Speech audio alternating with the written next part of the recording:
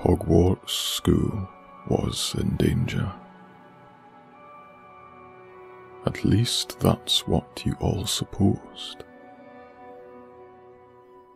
It had just felt like any ordinary day in the wizarding world, as far as ordinary could have been, with a nice early rise, coffee by your dorm window, and some of your favourite classes ahead in which to participate.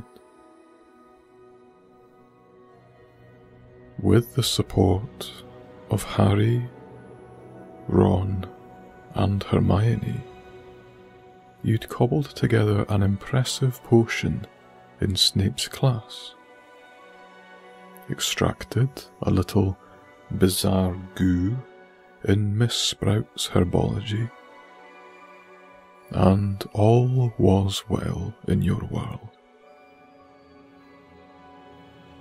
That was until Ron recalled a hooded figure lurking around the cellar door, a figure which you then saw with your very own eyes, and recognised to be Professor Quirrell. This sighting swelled great worry in you, for you all knew that within the cellar lay something of unfathomable importance and secrecy.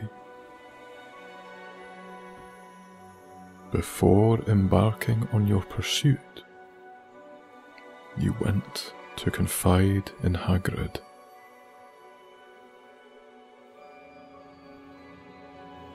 Dumbledore, as wise and all-knowing as he was equally concerned to hear of these strange sightings. But his heart told him that the destiny of what slept within the cellar lay in the hands of 4 others. Professor McGonagall was less convinced, but trusted his judgment. All that was left to see was how the events would unfold. The safety of Hogwarts School was now in the hands of 4 brave students. But just how brave would they turn out to be?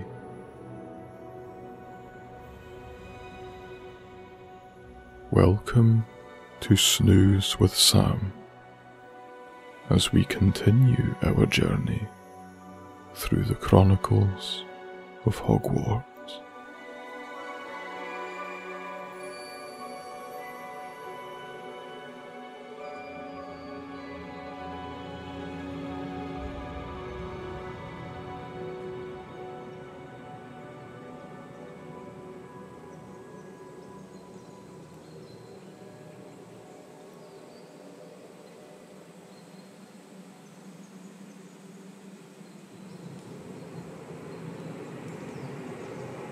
There they were, headed out to Hagrid's hut. Somewhere nearby, lurking and sliding around the shadows of the Forbidden Forest, a set of eyes watched their every move. They crawled across fallen logs, slithered along branches, and melted from dark corner to dark corner. All the while, the 4 witches and wizards unaware. They thought they were alone, but they were wrong.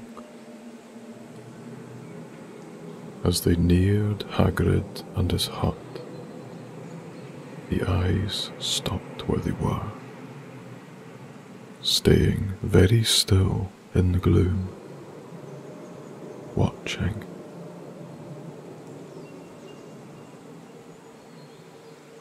Do they really think that telling the great oaf would help them? They know nothing, not a damn thing. Such naivety, such ignorance, such fools, the lot of them. They'll end up dead, that's a certainty. If they were wise, they'd forget they ever saw anything at all. If they knew what was best for them, they'd stop and leave this place. But they've chosen their path. They've started something they cannot possibly finish. Fools! Fools, the lot of them. This was a huge mistake, and one which you'll all regret very soon. You'll get what's coming. Just you wait. Nothing can defeat it. You will all die.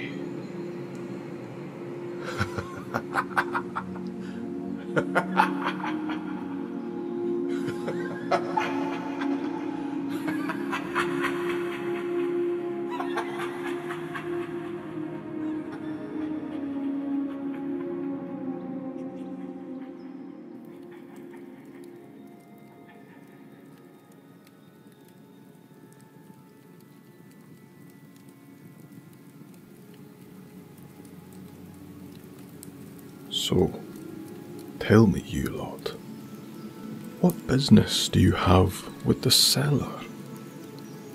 Why are you interested in what lies beyond there? You sat a little upright when Hagrid asked this, knowing that the eyes of the others were drifting towards you to tell him what he obviously didn't know. You'd actually supposed that Dumbledore would have told Hagrid everything about how the Philosopher's Stone came to hiding within Hogwarts. However, he'd obviously omitted a couple of details, perhaps for your own protection. Well, Hagrid, we all know about the stone. Hagrid's eyes widened beneath bushy eyebrows as he paused the stirring of the hot water in the stove in the process. You know about the stone? Well, how the bloody hell did that happen? And in that moment, you told him everything. Everything from leaving your home in Paris with Nicholas Flamel to venturing out to King's Cross and to seeing the Hogwarts Express for the very first time. But all the while, carrying the stone to safety. And then, in the spirit of aiding the protection of yourself as well as the stone, the other three had been informed of proceedings to create a circle of knowledge and trust between them. No one else knew. Well, until now, that was. But you had to tell Hagrid. The stone was evidently in danger, and Hagrid was one of the only people who knew everything about Hogwarts grounds. He was also one of the only other people they all trusted. Blimey. Well, I was not expecting that. No one seems to tell me anything anymore. Ain't that right, Norbert? Everyone looked across to the corner of the room by the hearth to see Norbert the dragon, now inside and cuddled up to the fireplace as close as he possibly could without actually being in the fire. Despite not breathing fire yet, the wee dragon still had a very warm heart, so to speak, and he easily felt the cold. Ron, who was nearest, looked upon the dragon with a slight grimace in his expression. I still don't trust that thing. They all grow up to be savage beasts in the end. Harry interjected. I wouldn't say that, Ron. Your brothers have had pretty friendly encounters, haven't they? Didn't Percy even tame one himself?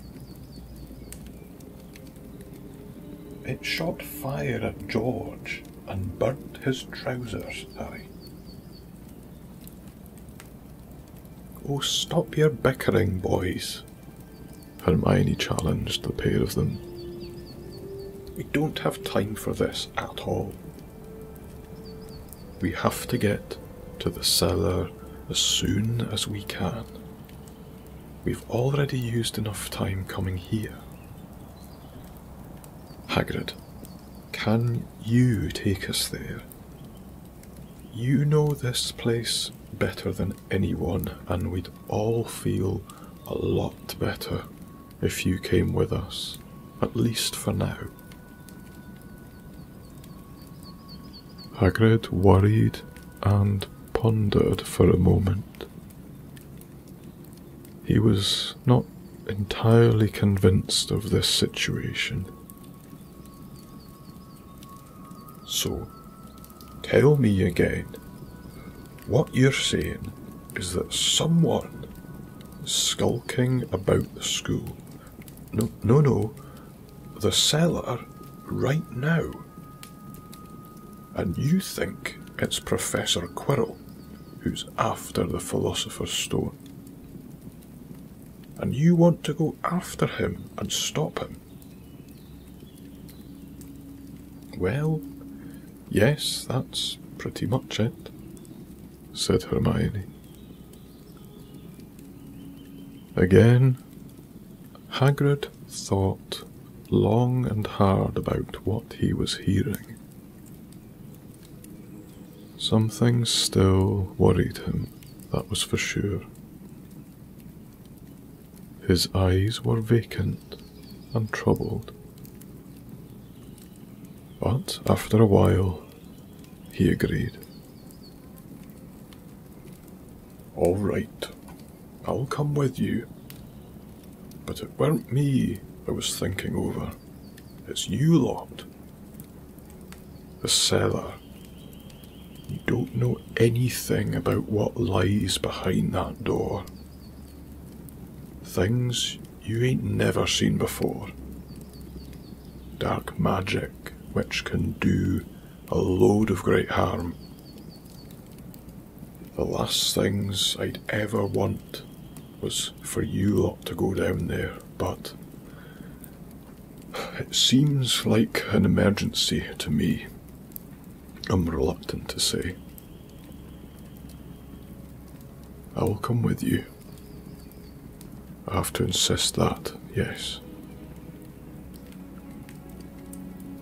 The four of you sat, hugging your mugs with your hands, gazing at Hagrid and appreciating his sincerity. He was a wonderful man, and you all felt such enormous gratitude towards this warmest of giants. So, Hagrid, these things in the cellar, what are they exactly?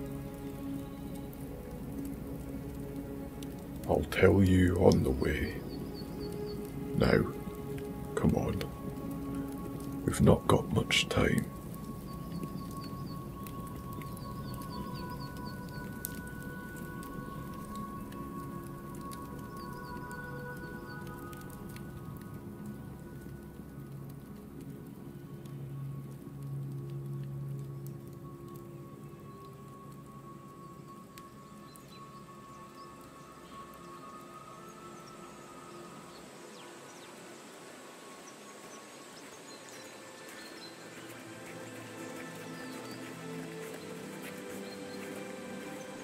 The five of you hurried back across the grounds of the school, with big old Hagrid leading the way, one giant step after another.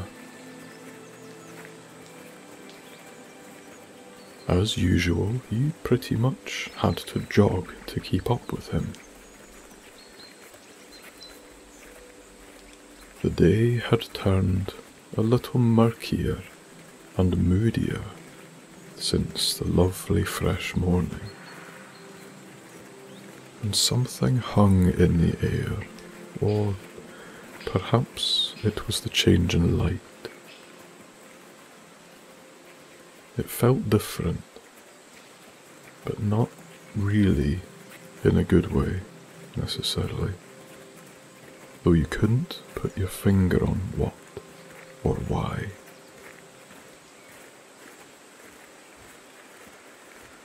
You rounded the corner of the Great Hall, heading for the greenhouses and herbology classroom from where you'd came earlier. But to reach there, you had to pass the Whomping Willow, the great bludgeoning tree that took no mercy. You gave it a wide berth, for its reach and club-like force didn't care who you were or how saintly your conscience. It would whomp and wallop with all its might should one stray too close.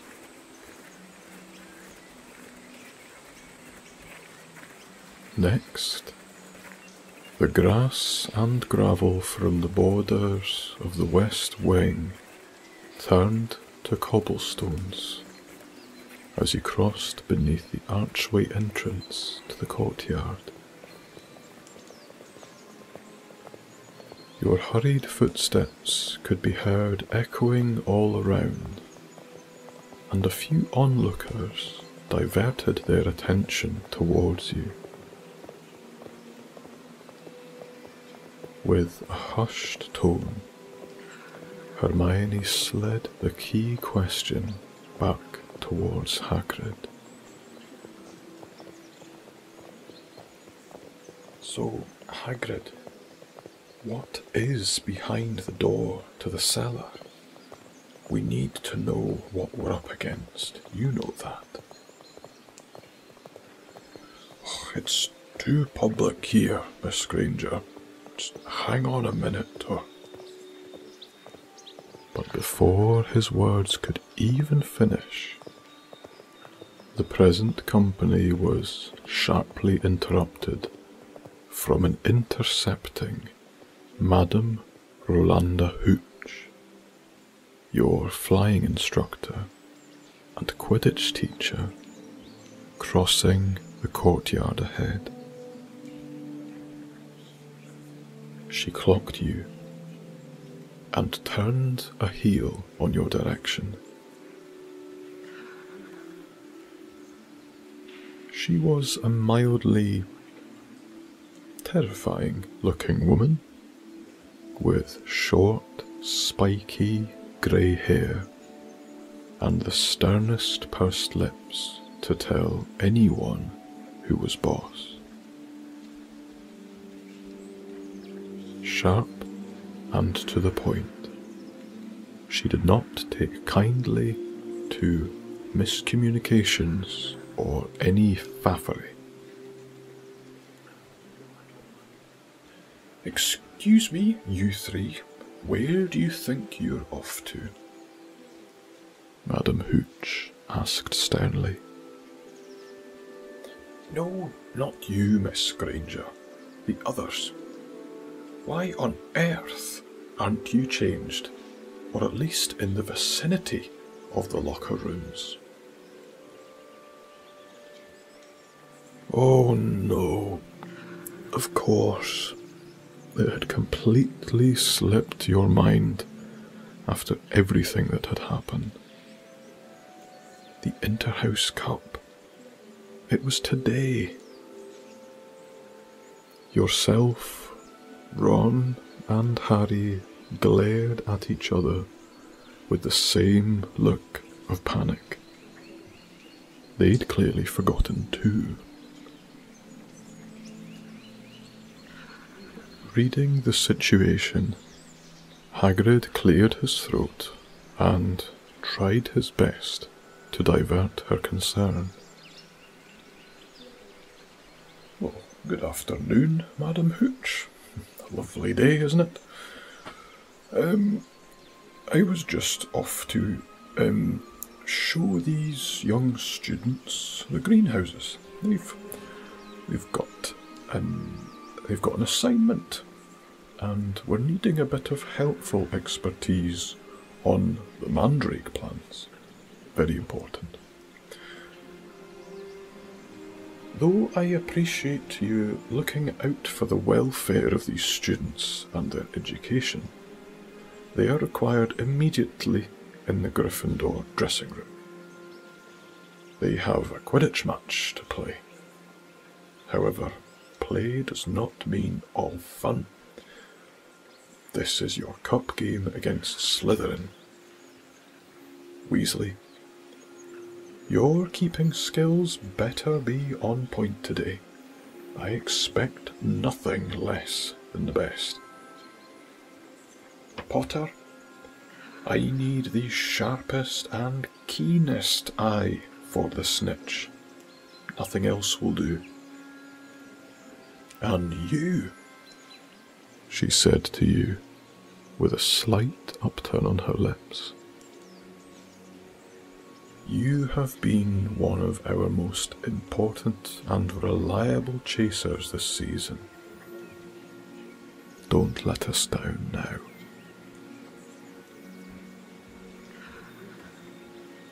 Hermione and Hagrid looked desperate, but knew this had to be conceded. The five of you nodded, knowing they would again have to wait. The whole school would be asking questions if 3 of Gryffindor's team didn't show up to the game, and it could risk endangering everyone for all they knew. You had to do this. It felt like the safest bet, even in the circumstances. Besides, whoever won, it would certainly draw the attention away from the cellars. But maybe the game was the perfect distraction for Quirrell to escape with the stone. It was a risk they'd have to take. There was no time to waste.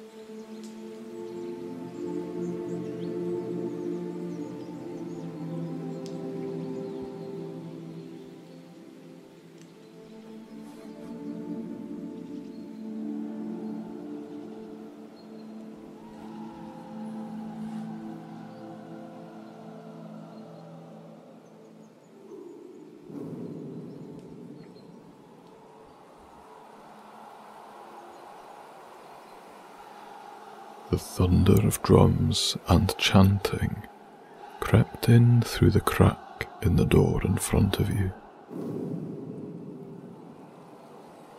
Your team, and that of Slytherins, were lined up in single file, brooms in hand, waiting in the pitch tunnel. All thoughts of earlier in the day had vacated your mind, for little could stifle the nerves of a pre-game build-up. Ron and Harry were standing behind you, feeling equally apprehensive. You felt a gloved hand of reassurance squeeze your shoulder as Harry smiled anxiously in support. You were all dressed head to toe in Gryffindor's sporting attire. Leather headguard, which was crucial against soaring bludgers, armoured shoulder pads and leather vest, your numbered red vest with gold flashing, navy underlayers, and vast and elegant Quidditch robe. The stamping of the excited crowds above rumbled through the ground, and you swallowed the nerves away.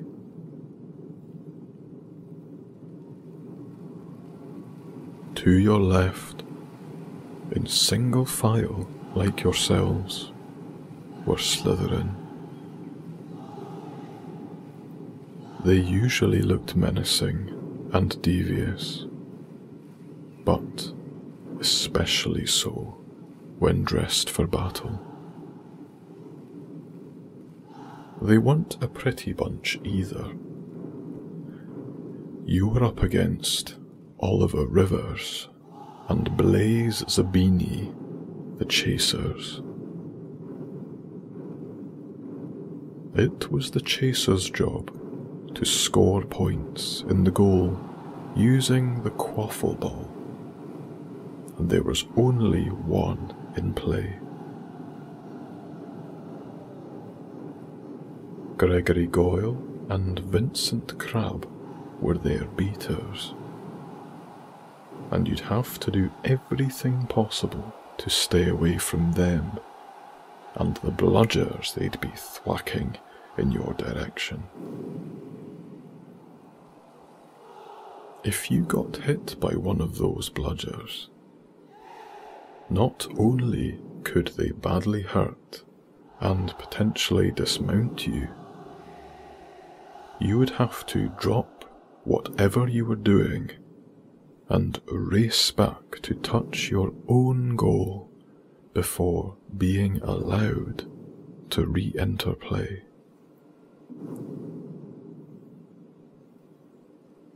Then there was none other than the slimy and vile Draco Malfoy in the role of Seeker.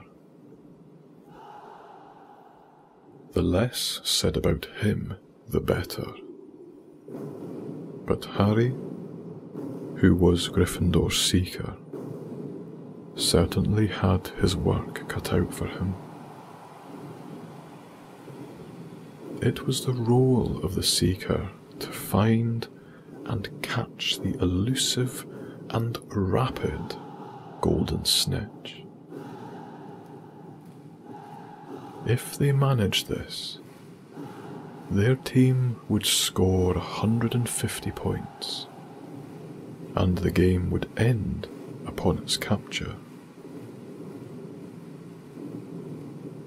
Harry and Malfoy exchanged a look which told of a stormy past.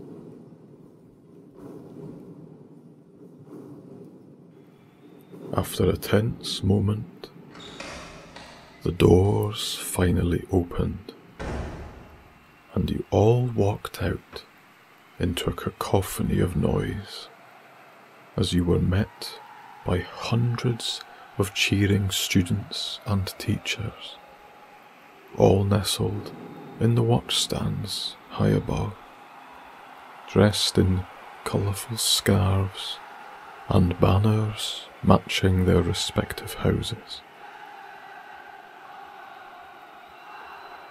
Madam Hooch was already hovering centre pitch on her own broom. All the players mounted theirs and soared into the air, assuming their positions. You swept up past the grandstands, putting on a little pre-game show for the spectators. You saw Hermione and Hagrid waving down below, and it calmed your nerves slightly as you waved back. But you quickly focused up and composed yourself.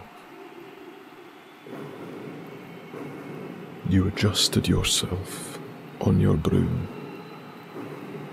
and waited for the match to begin.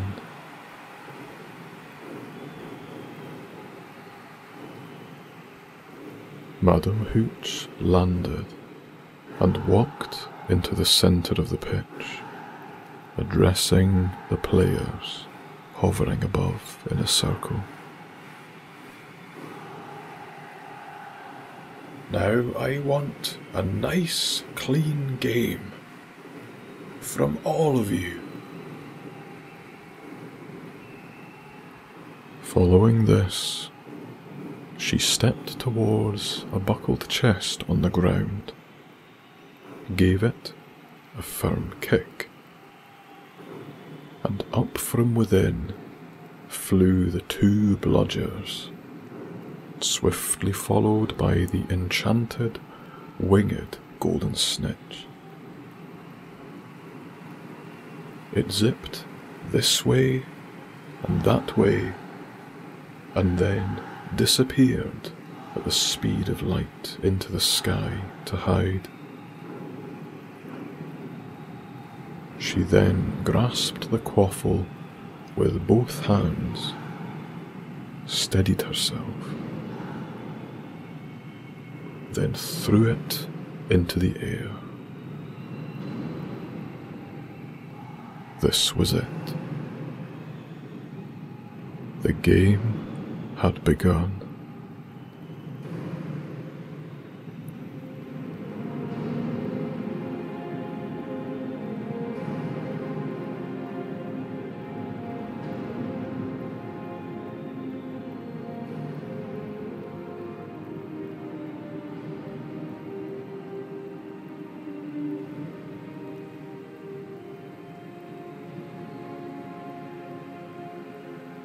You knew the drill.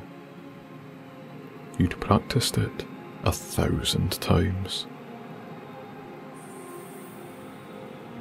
Making an early lunge for the quaffle, you stretched an arm and swiped it from under the nose of the Slytherin team, shooting off in a spiral towards the edge of the field. All the other players zoomed off, batting bludgers, chasing marked men, and generally making a nuisance of themselves to the other team in whatever way they could.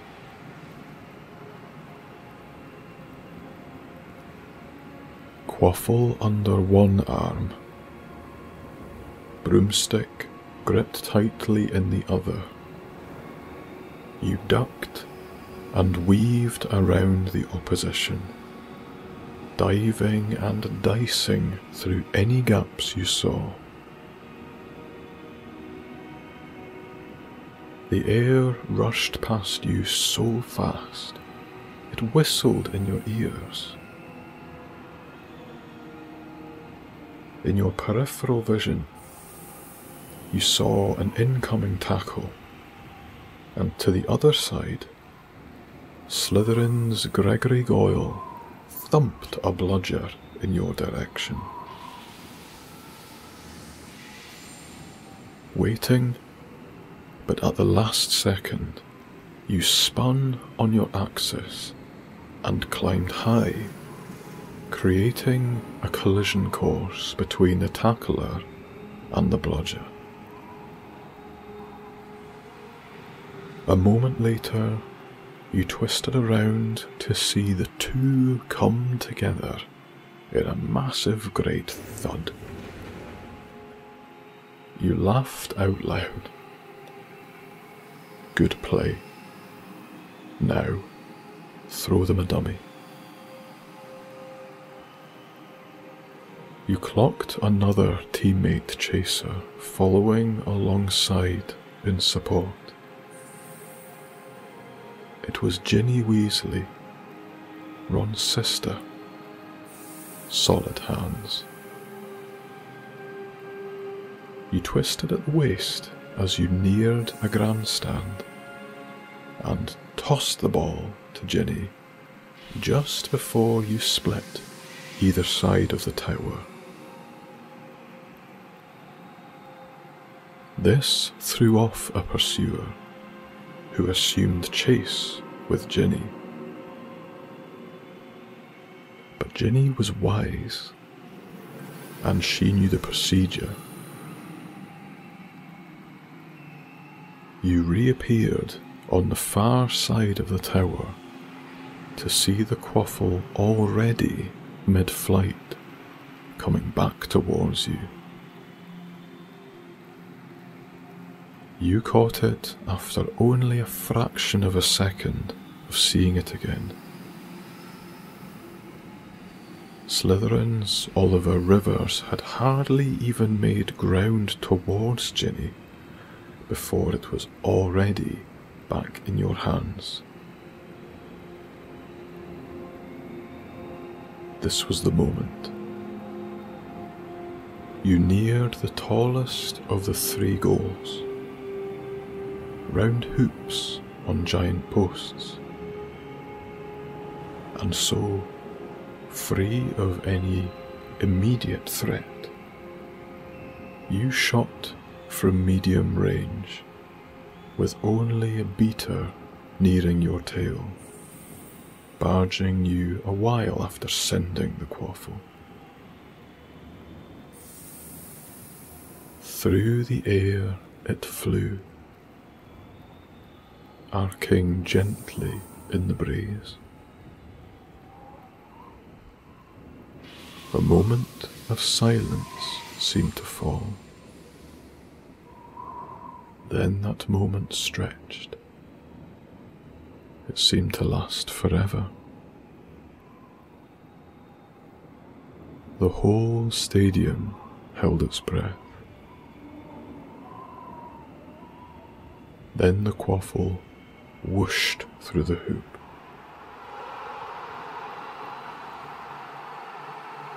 And the whole place erupted in cheers and joy. You turned and nodded to Ginny, who smiled and nodded back, her fiery hair fluttering in the wind. 1 down. 10 points.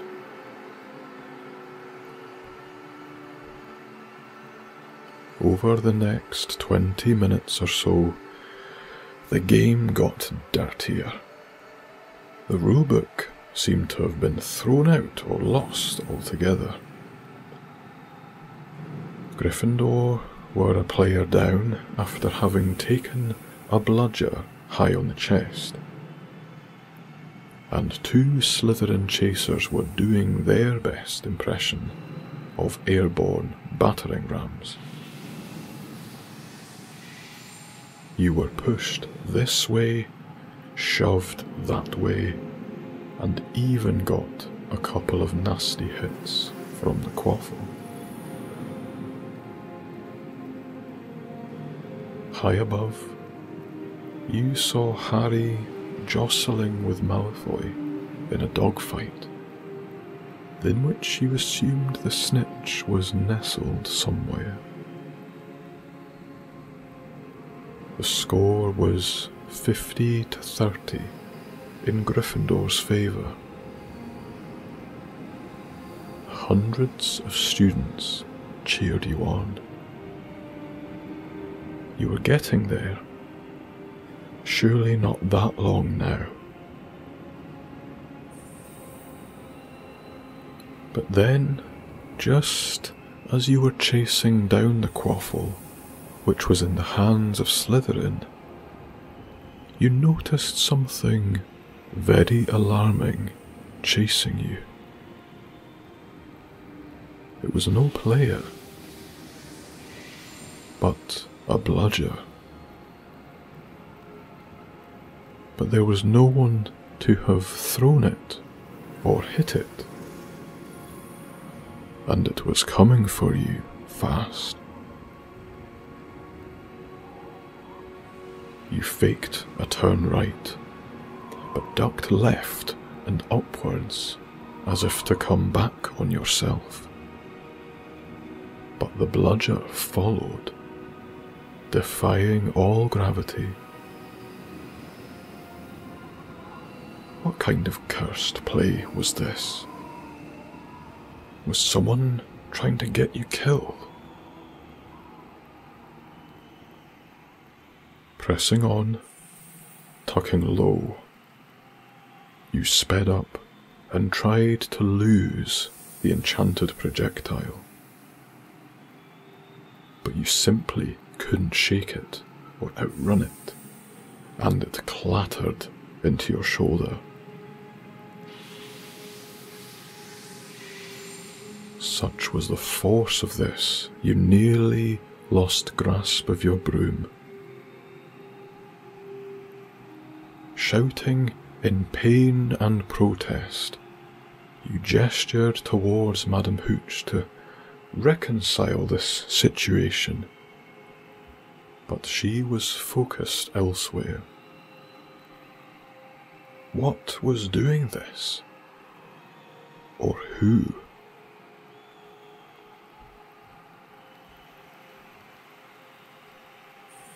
Down below, in one of Gryffindor's stands, Hermione had seen this happen, and then herself noticed something troubling and rather sinister.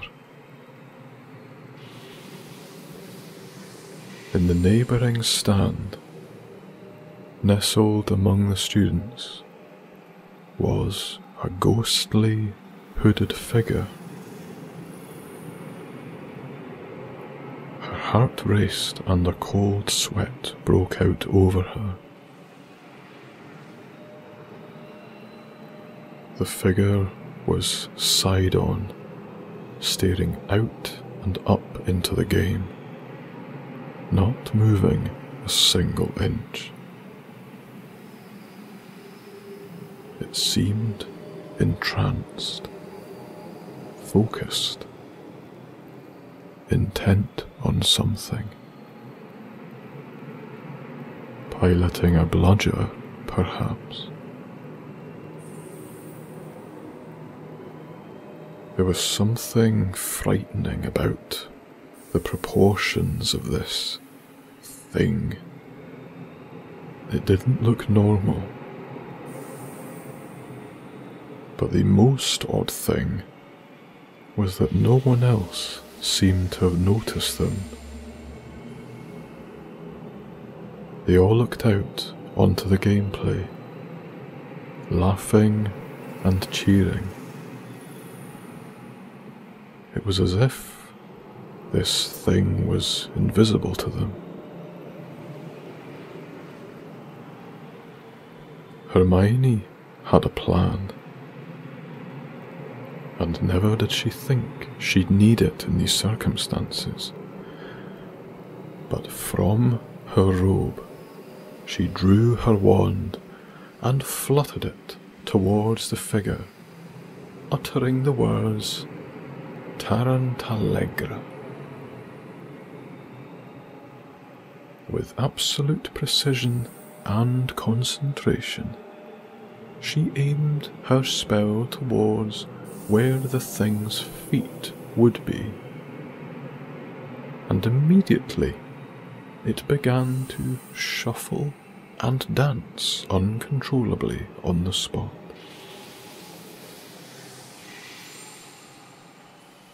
Ah yes, a dancing feet spell. Who knew it would come in so handy? She said, smirking at the sight of this bizarre and grotesque shadow thing as it burst into a comedic display.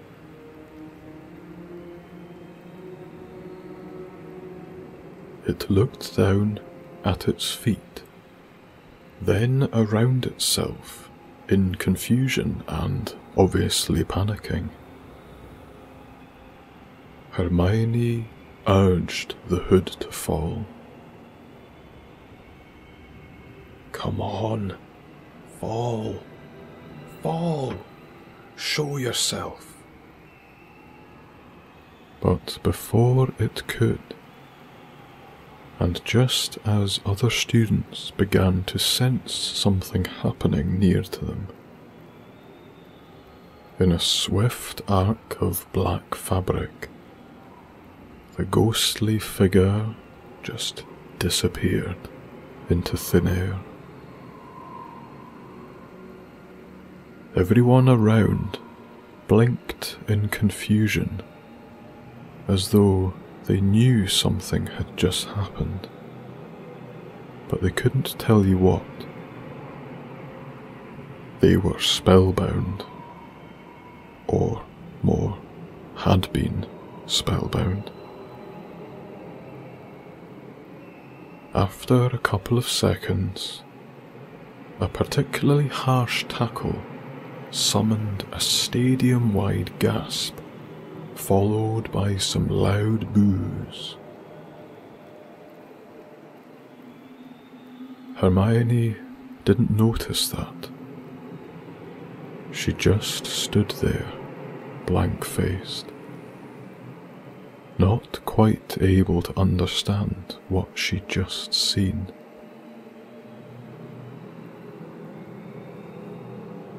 Above her, Hagrid looked on also, having quietly seen it all unfold too. There was real apprehension in his eyes. There was evil here, and they knew it. The only reconciliation they had was seeing you, hovering overhead, gazing down, untroubled by the flying bludger.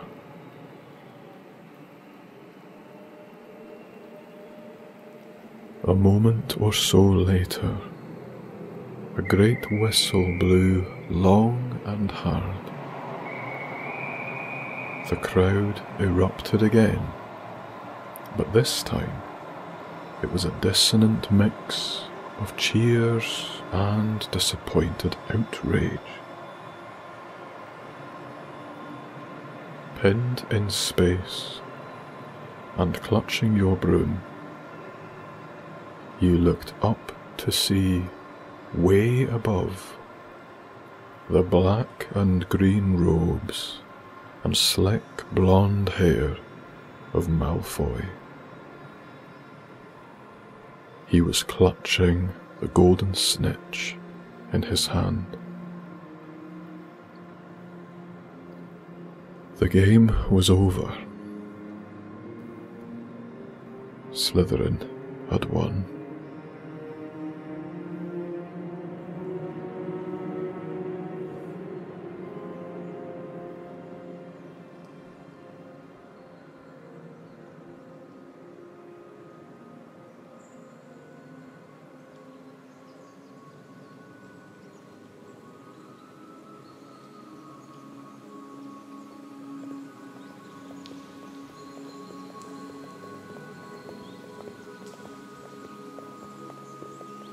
What on earth was that, Hagrid? Hermione asked as the five of you rushed through the lower corridors of the astronomy tower. I honestly don't know, Miss Granger. But whatever it was up to no good. It looked like a cross between a man and a what, Hagrid? Probed Ron, who was still pulling the last of his game uniform from his body.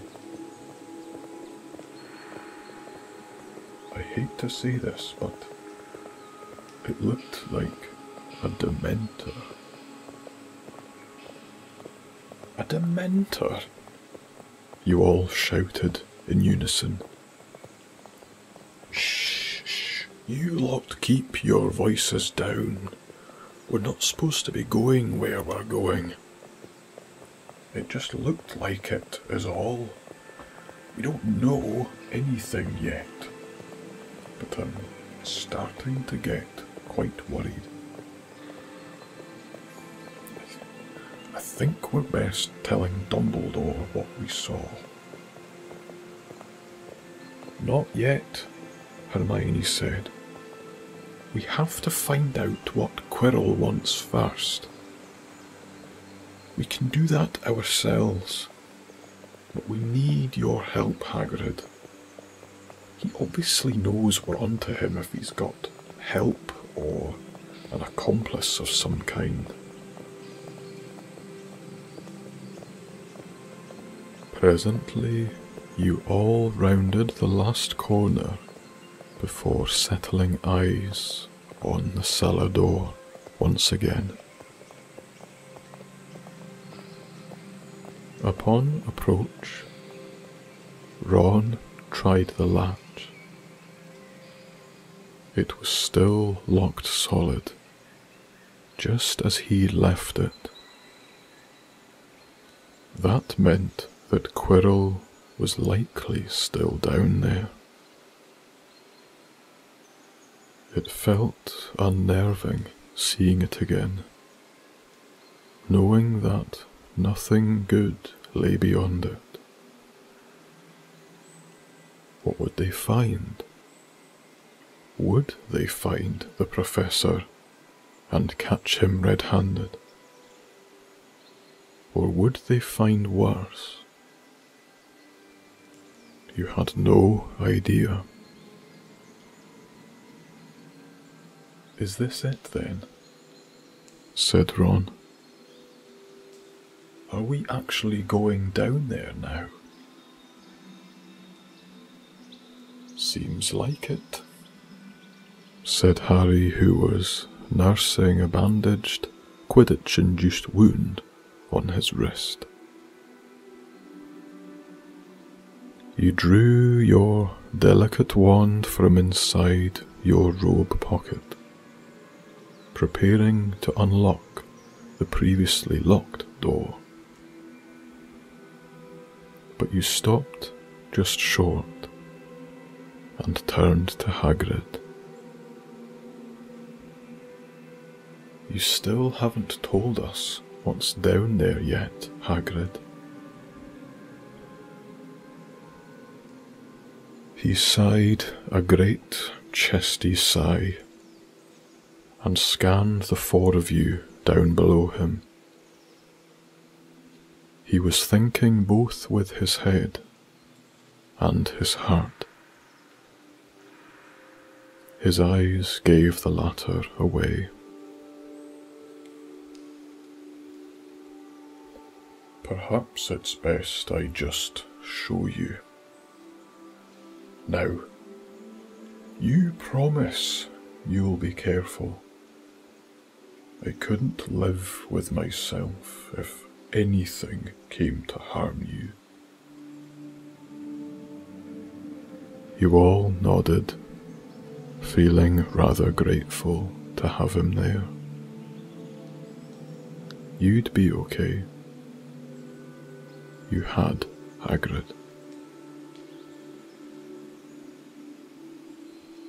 Turning back to the lock, hand outreached, you whispered, "Alohomora."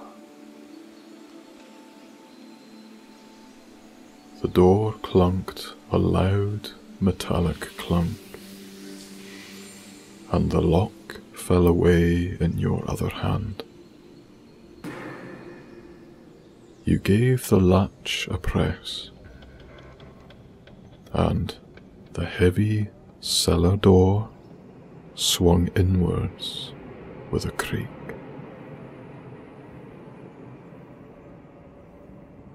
Beyond it, stone steps descended as far as you could see, melting into the darkness. An eerie resonance chattered far away. It sounded like the cellar went on forever.